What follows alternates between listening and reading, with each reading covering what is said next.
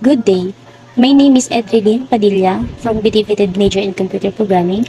I am here to discuss the topic about badminton. Saan nga ba nagmula ang badminton at ano ang mga equipments or mga kagamitan sa paglalaro ng badminton. So let's start. What is badminton? Badminton is a racket sport played by either two opposing players or two opposing pairs who take position on opposite halves of a rectangular court that is divided by a net. So, badminton is a type of racket sport. From the word itself, ito ay ginagamitan ng racket or paddle, halimbawa na lamang ng tennis at smash sport. Players score points by striking a shuttlecock with the racket so that it passes over the net and land in their opponent's half of the court. So, nagkakaroon doon ng scores ang bawat players sa patuloy na pagpapalitan nila ng paglampas sa shuttlecock. Each side may only strike the shuttlecocks once before it passes over the net. A rally ends once the shuttlecock has struck the ground. So, isang beses lang doon nilang pwedeng paluin ng shuttlecock papunta sa kalaban. Kapag nagdoble, wala nang score. Matatapos lang ang pagpapalitan ng pagbato ng shuttlecock kapag ito ay bumagsak na sa ground or sa lupa. History of badminton. The game badminton originated in Siam, China over 2,000 years ago.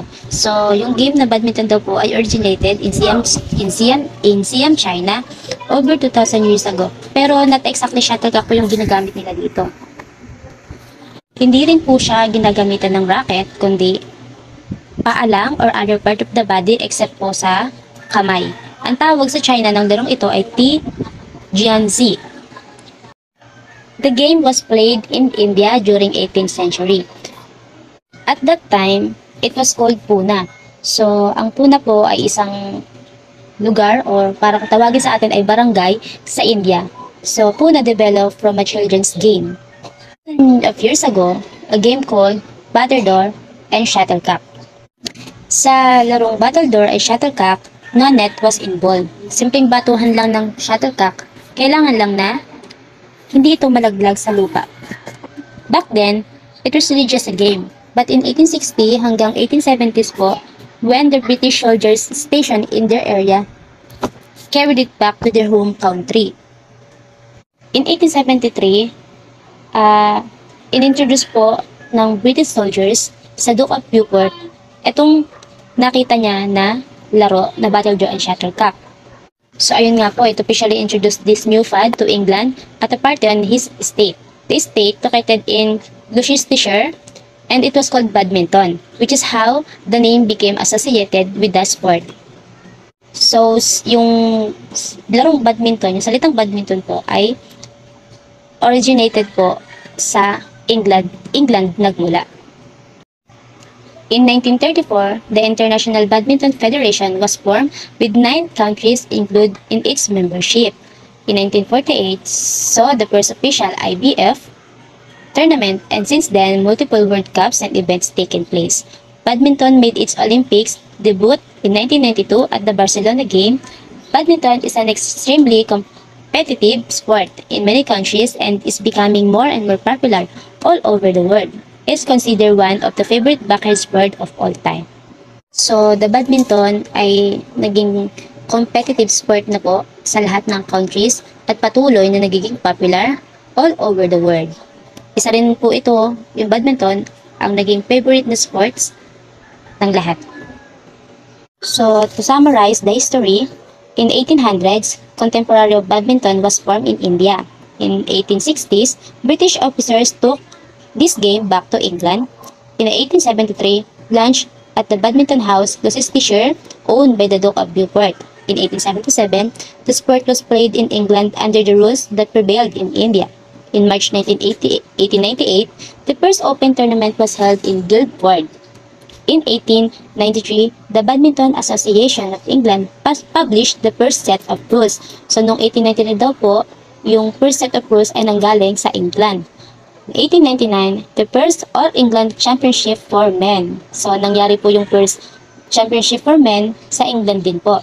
In 1900, the first badminton tournament for women. So, nagkaroon na rin po ng first badminton tournament para sa mga kababaihan.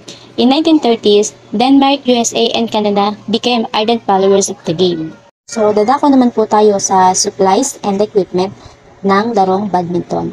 First is the shuttlecock. It is also known as birdie or synthetic because it is made of feather projectile whose unique aerodynamic properties cause it to fly differently from the balls used in most racket sports. So, the racket, ito po ay ang pinaka-importanteng tools sa badminton. The badminton racket are much lighter than most other sports racket because they are made from materials such as carbon fiber and aluminum. So, andito po yung mga parts ng racket and yung definition. So, yung handle, it is a part of the racket intended to be gripped by the player. Ito po yung hinahawakan sa racket. Yung the shaft connects the handle to the head. Yung mahaba na nagdudugtong doon sa handle and yung head ng racket. The throat connects the shaft to the head. And yung head, ito nga po yung kinakapitan ng string.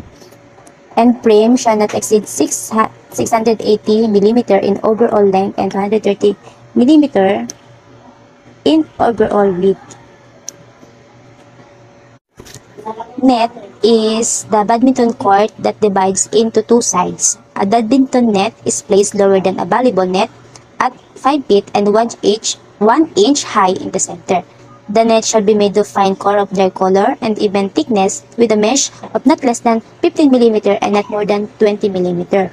So the last supplies and equipment is court. The court should be 44 feet long by 22 feet wide in doubles, 44 feet by 17 feet wide in singles, and the line shall be easily distinguished and preferably by colored white and yellow.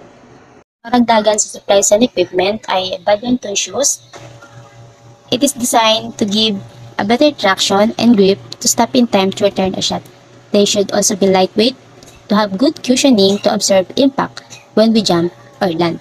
So take note daw po, do not wear jogging shoes as they usually lack grip and traction because it might end up crashing through the badminton net if we are unable to stop in time to receive a jump shot. Next is yung isa sa pinakamahalaga din ay ang badminton attire. For casual to non-competitive players, a comfortable pair of shorts and cotton or dry fit is sufficient. Some players may want to equip themselves with hand grips, wristband, and ankle guards. Ang nabanggit mo dito na hand grip, wristband, and ankle guards ay ito ang pinakamahalaga kasi para hindi tayo magkaroon ng sugat sakaling mahabol natin or habulin natin yung shuttlecock. So when it comes to badminton equipment, kailangan po natin yung pinaka-appropriate na susuotin, hindi lang po yung dahil sa maganda sa paningin natin, kahit hindi naman naaayon sa laro ng badminton. So here are some sample pictures ng shuttlecock, racket, net, court, badminton shoes, and badminton attire. So, ayun lamang po. Maraming salamat.